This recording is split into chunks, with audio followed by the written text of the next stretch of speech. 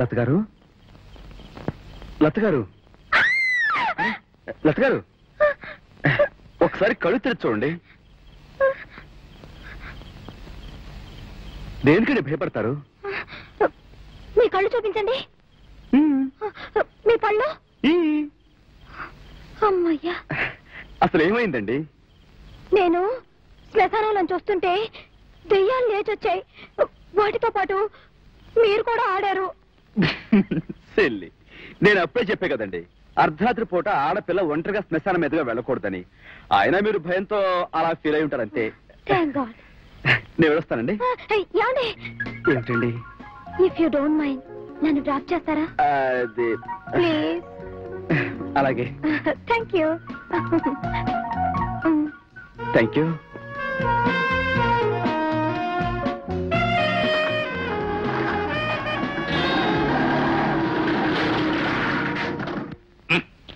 బిర్యానీ బ్రహ్మాండంగా ఉందిరా. చికెన్ బిర్యానీ జామన్ ఉంది. ఆ రొట్టె అదరపడాల్సి తిందుదంతా. ఒకనాడు ఈ రొట్టె ముక్కలేకే మా కుటుంబం అల్లాడిపోయిందిరా. ఈ రొట్టె ముక్క కోసం నేరస్తున్నాయి.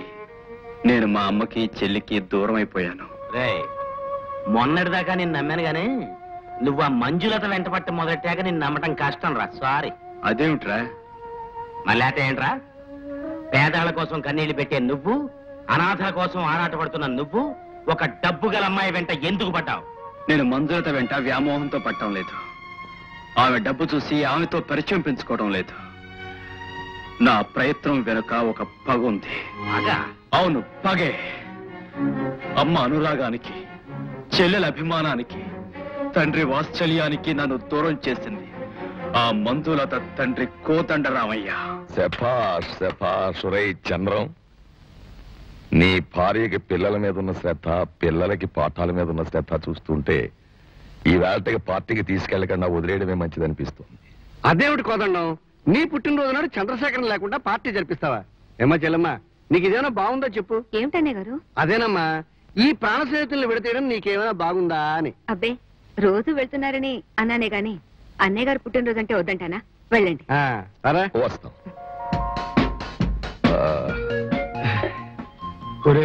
రోజుకు అబద్ధం చెప్పి తాగుడు పార్టీకి రావడానికి చాలా సిగ్గుగా ఉందిరా.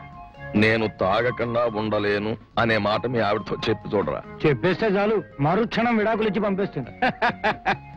బాగా చెప్పావా? కొంచెం పోసుకో.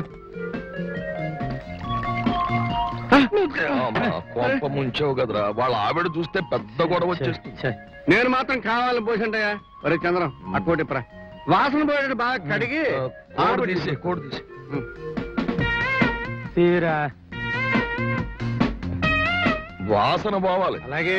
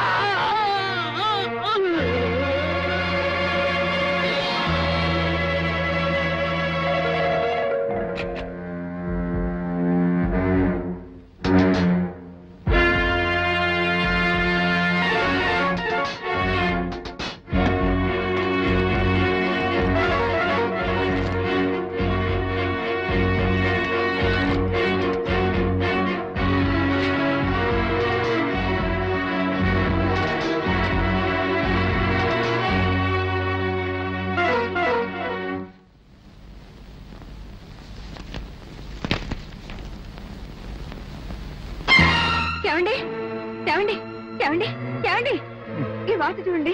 మీ బ్యాంక్ లో దోపిడీ జరిగిందంట, హత్య కూడా జరిగిందంట. రండి శేఖర్, నేను మీకోసం బయలుదేరా. Thank you.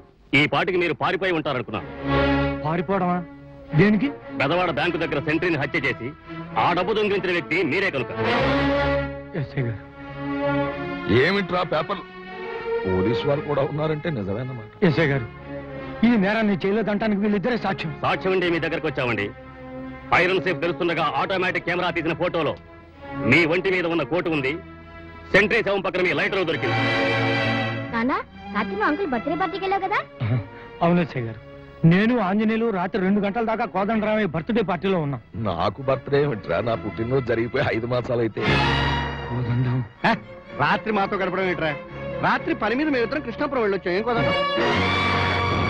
అదేమిటి అన్నయ్య, రాత్రి మీరేగా ఆయన తీసుకెళ్ళింది? చూడమ్మా, నువ్వు భర్తను రక్షించుకోవడానికి ప్రయత్నం చేయడంలో తప్పులేదు కానీ అబద్ధాలు ఆడుకో. వీడు మంచివాడు అనుకున్నాం కానీ డబ్బు కోసం ఇలా హత్యలు చేసేంత దౌర్భాగ్యుడు అనుకోలేదండి. ఇటువంటి మనిషితో స్నేహం చేయడం మాది తప్పు.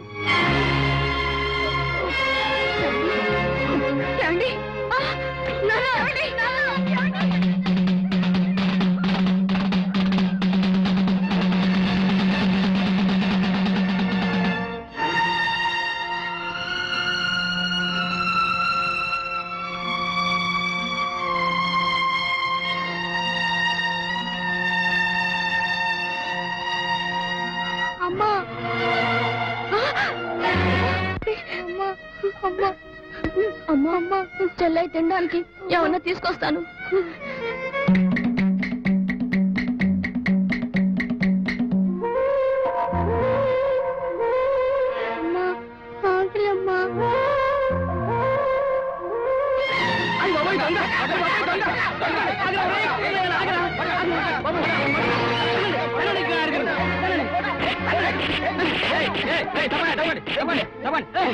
ఏం జరిగింది? లేడు, వీడు దొంగతనం చేసి పారిపోతున్నాడు సార్. ఎరా అప్పుడే దొంగతనం మొదలు పెడతావా? అలా నేను దొంగనయ్యాను. అమ్మ చెల్లి ఏమయ్యారో తెలియదు. అయిన వాళ్ళని తలుచుకుంటూ పెడుతున్న కన్నీళ్లలోనే నేను కసిని పెంచుకున్నాను. ఏ డబ్బు కోసం వాళ్ళిద్దరూ మా కుటుంబానికి ద్రోహం చేశారో ఆ డబ్బును వాళ్ళకు దూరం చెయ్యాలనుకున్నాను. అందుకే ఘరానా దొంగగా చలామణి అవుతున్న కోదండరామయ్య డబ్బు నేను దొంగిలిస్తున్నాను. అతని కూతుర్ని ప్రేమించి నా దాని చేసుకుని ఆ కోదండరామయ్య కన్నేళ్లతో నా కాళ్ళు కలిగించుకున్నాను. రావయ్య ఆంజనేయులు, రా రా రా రా. ఏమిటి మా ఆంజనేయులే? అవునయ్యా, ఆ ఆంజనేయులే నీ ఆంజనేయులే. అలా కూర్చో. అమ్మమ్మమ్మ, ఎన్నాళ్ళు ఎక్కడుంటున్నావు? ఏం చేస్తున్నావు? ఆ మధ్య బంగ్లాదేశ్ గొడవలు జరిగినప్పుడు నేను అక్కడ ఉన్నానయ్యా. కాశ్మీర్ గొడవలు జరిగినప్పుడు కాశ్మీర్ లో ఉన్నాను. అస్సాం గొడవలు జరిగినప్పుడు అస్సాంలో ఉన్నాను. అంటే నువ్వు గొడవలు జరిగే చోటుకి వెళ్తుంటావా? నువ్వు వెళ్ళిన చోట గొడవలు సృష్టిస్తుంటావా? గొడవల్ని క్యాష్ చేసుకోవడమే మన జీవిత లక్ష్యం. ఆంజనేయుల సంగతి నీకు తెలుసు కదా. అంటే బాగా మస్తుగా డబ్బు సంపాదించావు. పిచ్చగా సంపాదించాను. పాత స్నేహితుడు కదా అని నీకు కూడా మేలు చేయాలి ఇలా వచ్చాను. ఓ 25 లక్షలు ఉండే చదవయా. 25 లక్షల? అంత పెట్టుబడితో చేసే వ్యాపారం అదేమిటయ్యో? అరాచకం. ఎమ్మెల్యేలు కొనేయడం, ఉన్న ప్రభుత్వాన్ని పడగొట్టేయడం. బాగుంది. పూర్వం ఏదో శివధనస్సును విరగొట్టడమో మత్స్య యంత్రాన్ని పడగొట్టడమో గొప్ప అనేవారు. ఇప్పుడు ప్రభుత్వాలు పడగొట్టడం ఘనకార్యం అన్నమాట. ఘనకార్యమో నీచకార్యమో రాజకీయం చాలా లాభసాటైన వ్యాపారం అయ్యా. అది సరేనయ్యా. ఇప్పుడు ఆ వచ్చే లీడరు 10 కాలాల పాటు బతికి బట్టగడతాడు అన్న నమ్మకం ఏమిటి? మనం ఇచ్చే పెట్టుబడి వెనక్కి వస్తుంది అనే గ్యారంటీ ఏమిటి? ఇదిగా నువ్వు అలాంటి పిచ్చి ఆలోచనలు పెట్టుకోకు. మనం ఎన్నుకునే లీడర్ ఎలాంటి వాడు అనుకుంటున్నావు? రోజుకి 1000 ఫైళ్ళ మీద సంతకం పెడతా, వారం తిరగకుండా 10 కోట్లు సంపాదిస్తా. నీ పెట్టుబడికి రూపాయి నీ మొహం మీద కొట్టేస్తాడు. అంత ప్రయోజకుడు, అంత సమర్థుడు. అయితే ఇక ఆలోచన ఎందుకు? జై కొట్టే పెట్టుబడి పెట్టేద్దాం. శభాష్ బాబు. ఏసేరా. నువ్వేం కాగారు పడకయా, కొబ్బరి పడినాను. ఏసేరా.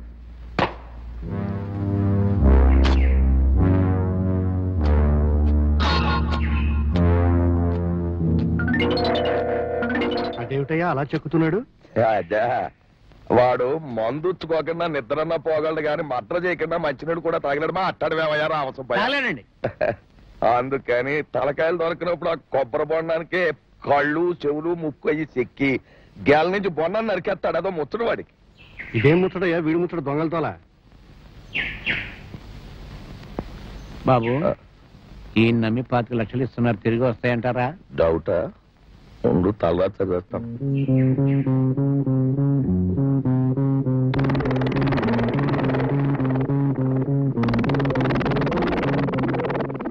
రైటే గాని తలరాత కనిపించడం లేదు. పర్వాలేదు. మరి నేను వెళ్ళి వస్తానయ్యా. డబ్బు రెడీ చేస్తా కదా. అలాగే. రే వార్నిషు, అయ్యగారిని బాగా జ్ఞాపకుంచుకునే పైన వస్తే నరకాల్సింది నువ్వే కాగారు వాడికి బొండాన్ని. రేఖ రేఖ, అబ్బా వచ్చేస్తున్నానే. మా అన్నయ్య విశ్వనాథం ఇన్కమ్ ట్యాక్స్ ఆఫీసర్ గా పనిచేస్తున్నారు. నమస్కారం అండి. నమస్తే అన్నయ్య, ఇది కోదండరామయ్య గారి ఏకైక పుత్రిక. Really surprising. నా గురించి మీకెలా తెలుసు? నేను ఇన్కమ్ ట్యాక్స్ ఆఫీసర్ని కదమ్మా. మేము గుర్తుంచుకునేది మా ఇంటి అడ్రస్ కాదు, డబ్బున్న వాళ్ళ ఇంటి అడ్రస్లు, వాళ్ళ వివరాలు. ఈ ఊళ్ళో ఇద్దరు కోటీశ్వరులు ఉన్నారు. ఒకరు మీ నాన్న, మరొకరు మీ నాన్నగారి స్నేహితులు ఆంజనేయులు గారు. అమ్మో, అయితే మీతో డేంజరే. నా గురించి కూడా వివరాలు సేకరిస్తారు. సర్లే పదవే, వస్తానన్నయ్య. వస్తానండి. చూడు, మొన్న బెజవాడలో పోయిన నగలు మన ఊళ్ళో సేటు కొన్నాడట.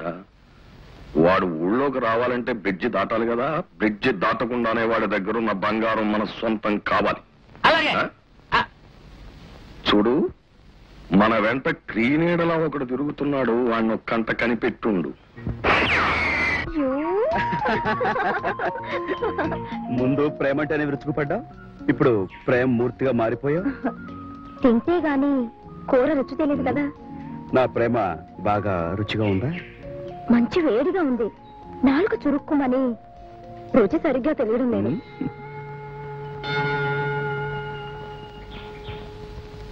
ఇంత కంగారుగా టైం చూస్తున్నావు, ఎక్కడికైనా వెళ్ళాలా? అవును, డ్యూటీకి టైం అయింది. ఏం డ్యూటీ? కొంతమంది కడుపు నిండిన మనుషుల దగ్గర పనిచేస్తారు. నేను జేబు నిండిన మనుషుల దగ్గర పనిచేస్తాను.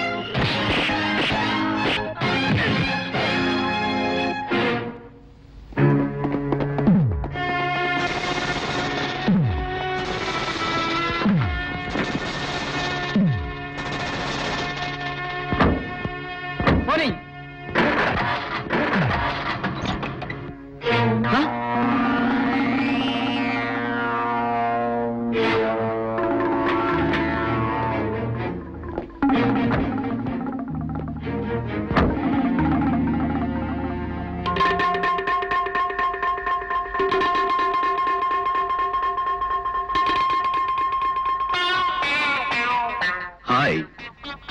నువ్వా?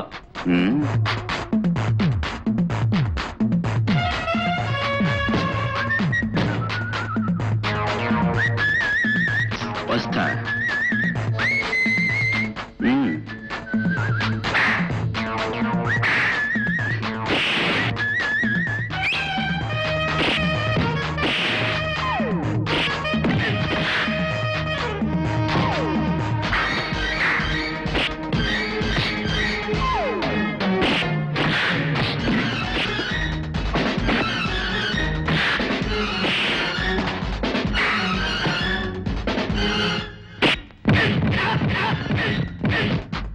You want it? Take it.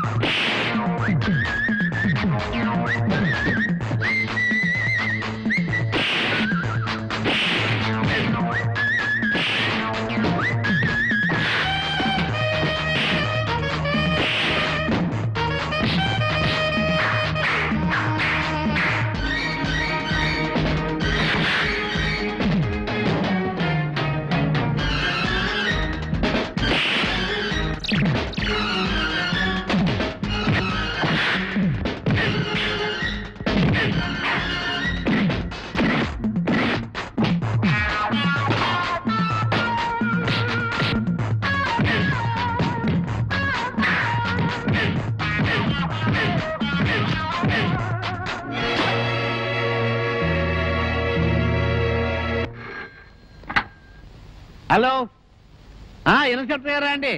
అయ్యా ఉన్నారండి. అయ్యా ఇన్స్పెక్టర్ గారండి. హలో కోదండరామయ్య గారు, మీరు వెంటనే బయలుదేరి అనాథ శరణాలయానికి రావాలి. ఏమిటండి?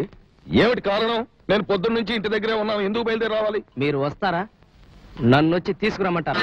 అబ్బే ఎందుకులేండి, నేనే వస్తా. మీకు ఈ మధ్య ఫోన్లో సరసాలు ఎక్కువైపోతున్నాయి, చలిజ్వరాలు ఎక్కువైపోతున్నాయండు. సర్లే గాని ఈ ఇన్స్పెక్టర్ ఏమిటి నన్ను అనాథ శరణాలయానికి రమ్మంటాడు? నువ్వు కానీ ఏమన్నా రిపోర్ట్ ఇచ్చావేమిటయా? ఏమండో ఇదిగో, నన్ను అనుమానించారంటే సీతాదేవిని అనుమానించినట్టే. ఏమిటి సార్ అర్జెంట్ గా రమ్మని ఫోన్ చేశారు? ఈ బంగారు నగలు మీవేనా? లక్షలు ఖరీదు చేసే బంగారం మందని చెప్పేయండి. నగలు నావే ఇన్స్పెక్టర్ గారు. ఇచ్చేసేయండి ఇన్స్పెక్టర్ గారు, తీసుకెళ్ళిపోతాం. అదేమిటి కోదండరామయ్య గారు, ఈ బంగారాన్ని అనాథ శరణాలయానికి విరాళం ఇస్తున్నట్టుగా మీరు ఉత్తరం రాశారు. ఉత్తరమా? ఇందులో రాత రామసుబ్బయ్య, బంగారం నాదైనప్పుడు రాత నాది కాకుండా పోతుందా? ఇందులో రాత నాదే, తాళ రాత నాదే. కోదండరామయ్య గారు, మీ బంగారాన్ని మీరు గిఫ్ట్ గా ఇస్తే వద్దనే హక్కు మాకు లేదు. కానీ ఇంత బంగారం మీకు ఎక్కడి నుంచి వచ్చిందో తెలుసుకోవాల్సిన బాధ్యత మాత్రం మాకుంది. అవి మా ఆవిడ నగలు, 7 వారాల నగలు. మీ ఆవిడికి పోయేటప్పుడు పసుపుతాడు తప్ప ఇంకేమీ లేదన్నారు. అబ్బో రామసుబ్బయ్య, ఆ జ్ఞాపకాలతో మళ్ళీ నన్ను బాధ పెట్టకు. ఆయన వేసిన ప్రశ్నకు నాకు సమాధానం కావాలి. చనిపోయే ముందు మా ఆవిడికి బంగారం అంటే అసహ్యం వేసి పసుపు తాడేసుకుంది. సరే, ఆవిడికి అక్కర్లేని బంగారం నాకు మాత్రం ఎందుకు అని చెప్పి అనాథ శరణాలయానికి ఇచ్చేశాను. ఈ అనామక శత్రువు ఎవడో గాని వీడు మన పాలిట క్యాన్సర్ అయిపోయాడయ్యా. వీడు వేలి నుంచి చేతికి, చేతి నుంచి ఛాతీకి వెళ్ళి ఊపిరితిత్తులు తినేస్తున్నాడండి. నోర్మై, అవును మొన్న ఎస్ఐతో నువ్వు పేలిన పేలాపనేమిటి? నా భార్య మెళ్ళలో పసుపు తాడు తప్ప ఇంకేమీ లేదని నా పరువు తీస్తావా? నా కర్మ, నన్ను ఏం చేయమంటారు? మన రాత్రి హరిశ్చంద్రుడు కల్లో కనపడి, ఒరే రామసుబ్బయ్య రామసుబ్బయ్య నువ్వు నుంచి అబద్ధాలు అడగరా అని చెప్పాడండి. మరి ఏం చేయమంటారు? అలాగటయ్యా, రాత్రి నాకు తమాషా జరిగింది. ఏమిటండి అది? మంచి నిద్దట్లో ఉండగా యమధర్మరాజు వచ్చి కోదండరామయ్య కోదండరామయ్య, ఆ రామసుబ్బయ్య ప్రాణాలు స్వయంగా నీ చేతితో పట్టుకొచ్చి ఇయ్యి అన్నాడు. సరేనని మాట ఇచ్చేసాను. మాట నిలబెట్టుకోమంటావా? వద్దు బాబోయ్, వద్దు వద్దు బాబోయ్, ఇక నుంచి మీ గురించి అబద్ధాలు ఆడతాను బాబోయ్. సరే ఊరుకో, నేను చెప్పే మాట విను. అయ్యా అస్తమాను నువ్వు మీకేదో ఫ్లాష్ బ్యాక్ ఉంది అనేవాడు చూడు, అది కాదు నిజం. మనం ఇంత జాగ్రత్తగా ఉంటున్న ఆ శత్రువుగాడు ఎప్పటికప్పుడు మన మీద దెబ్బ కొట్టగలుగుతున్నాడు అంటే వాడు గొప్ప ప్రతిభావంతుడైనా అయి ఉండాలి, లేదా మన స్వజనంలోనే ఎవడో వాడుతో చేతులు కలిపి నా మీద కుట్ర పన్నుతూ ఉండాలి.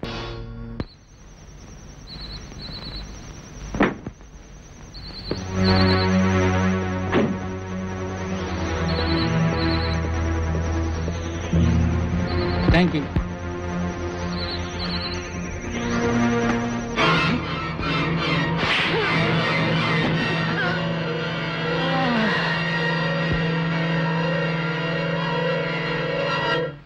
ఆంజనేయులు, కాదంటావా? నువ్వా? కబురు పెడితే నేనే వచ్చినాను కదా. కబుర్లు చేసి కార్యక్రమాలు నడిపించడానికి ఇది ఏమైనా శుభకార్యం అటయ్యా? నల్ల డబ్బు, అందులోనూ ప్రభుత్వాన్ని పడగొట్టడానికి ఉపయోగించేది. రాజకీయాల్లో తెగింపు ఉండాలి కానీ భయం ఉండకూడదయా. మొత్తం మీద మన దగ్గర 60 లక్షలు క్యాష్ ఉందన్నమాట. గట్టిగా అనకయ్యా, ఇన్కమ్ ట్యాక్స్ వాళ్ళు వింటే ఈ సొమ్ము తీసుకెళ్లి ప్రభుత్వ ఖజానాలో పనికిరాని ఎరువుగా పారేస్తారు. మరి నేను వస్తాను. ఉండవయ్యా, కాఫీ గట్రా పుచ్చుకోకుండా. ఏమీ అక్కర్లేదు, తాగొచ్చాను. Hello, ITO Vishwanath speaking. మీరిప్పుడు వెంటనే వెళ్లి ప్రముఖ రాజకీయవేత్త ఆంజనేయులు ఆఫీసును చెక్ చేస్తే మీకు 60 లక్షల క్యాష్ దొరుకుతుంది. పాపిష్టి సొమ్ము. హలో హలో హలో,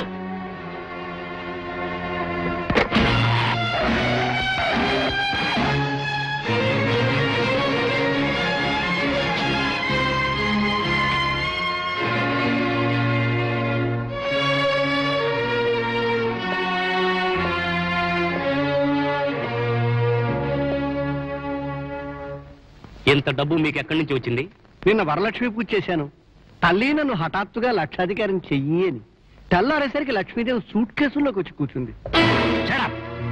జోకులు ఇస్తున్నారా? నా సర్వస్వాన్ని మీరు దోచుకుపోతూ ఉంటే జోకులు ఎక్కడి నుంచి వస్తాయండి బాబు? వాస్తవమే చెప్తున్నాను. ఆల్ రైట్, అదే వాస్తవాన్ని రేపు కోర్టులో చెప్పి కటకటాల మధ్య కూర్చొని విడుదలవ్వడానికి విష్ణుమూర్తికి పూజ చేసుకుందరు కానీ. ఆగండి. మీ పేరు? ఆర్ విశ్వనాథ్. పరమశివుడి పేరున్నమాట. బయటికి ఆగ్రహం ఉన్నా లోపల భోళాతనం ఉండుంటుంది. What you mean? సింపుల్. మీరు నా తాలూకు డబ్బు 60 లక్షలు తీసుకెళ్లి ప్రభుత్వ పరం చేయబోతున్నారు.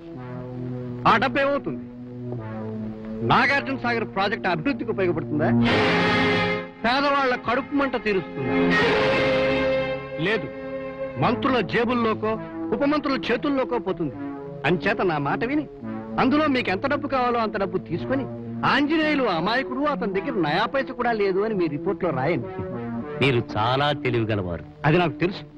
కొందరు ఒళ్ళు నమ్ముకుని బతుకుతారు, నేను తెలివి నమ్ముకుని బతుకుతాను. కానీ నేను ధర్మాన్ని నమ్ముకుని బ్రతుకుతాను. న్యాయ విచారణకు సిద్ధంగా ఉండండి. ఏమిటా ఆంజనేయులు, నేను విన్నది నిజమేనా? నిజమే అంటాను బాబు, లేకపోతే నెత్తిని కొట్టేసుకుని ఎందుకు కూర్చుంటారు? లోన్ మూసుకోవయ్యా. 60 లక్షల పోయాన్ని నేను ఎడుతుంటే మధ్యలోని సన్నాయి నొక్కులు ఒకటి. ఎవడు వాడు? ఆ రైడింగ్ చేసిన వాడు పేరేమిటి? ఆర్ విశ్వనాథ్ అంట. అమ్మ బాబోయ్, వాడు చాలా స్ట్రిక్ట్ అయ్యా. వాడు అన్నమైన దండం మానేస్తాడు కానీ అధర్మం చేయడు. ఇప్పుడు ఎలాగయ్యా? అవతల ఎమ్మెల్యేలు ఆవురు ఎదురు చూస్తున్నారు డబ్బు ఎప్పుడు వస్తుందా అని. పడిపోతున్న ప్రభుత్వం వాడు ఉసురు కొట్టు ఉంటుందండి బాబు. ఉండవయ్యా, ఇన్కమ్ ట్యాక్స్ కేసు అంటే అంత తొందరగా తెలియదు కాదు. కానీ మన డబ్బు ఎక్కడికి పోదనుకో. కానీ ఇప్పటికిప్పుడు 60 లక్షలు తీసుకొచ్చి కేసు కంటెస్ట్ చేయడం అంటే మాటలా? ఆ రైడింగ్ చేయించిన మహానుభావుడు ఎవరోనండి బాబు? హలో, 60 లక్షలు లెక్క పెట్టి పట్టుకెళ్లారా? ఎవడా నువ్వు? మీ మూలంగా చనిపోయిన బెజవాడ బ్యాంక్ మేనేజర్ చంద్రశేఖరరావు ఆత్మని. కొంపదీసి ఆ చంద్రశేఖరరావు ఆత్మ కాదు కదా?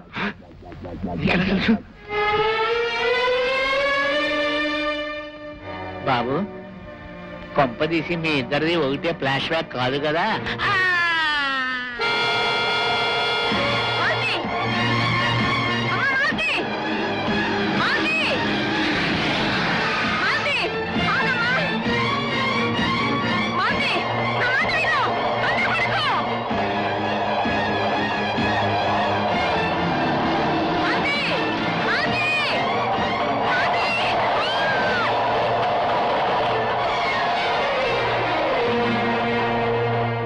జీవితానికే కానీ మనసుకి పేదరికం లేదని ఒక వ్యక్తిని ప్రేమించింది.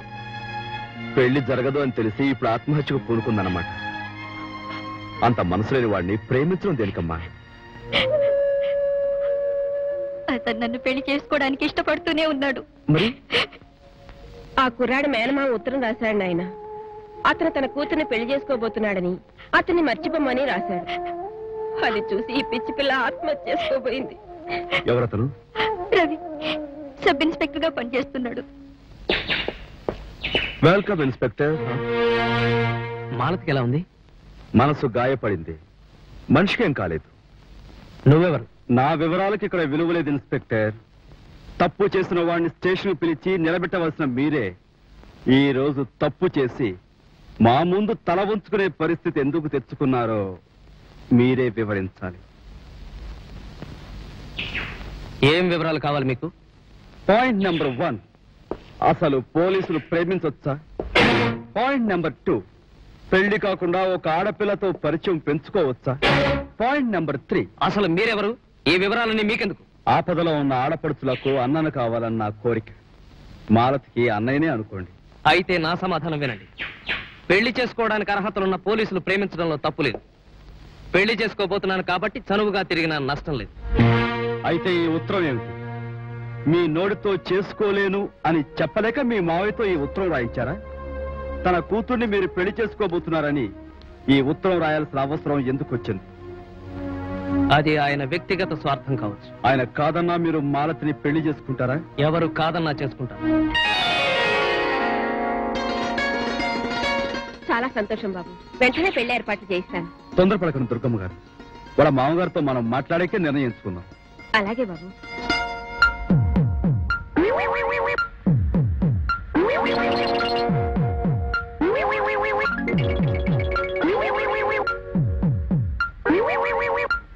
నిలువవే వాళ్ళు కన్నుల దాన వయారి అంశ నడక దాన ఎంత వింత సొగసులో ఇంత లేత వయస్సులో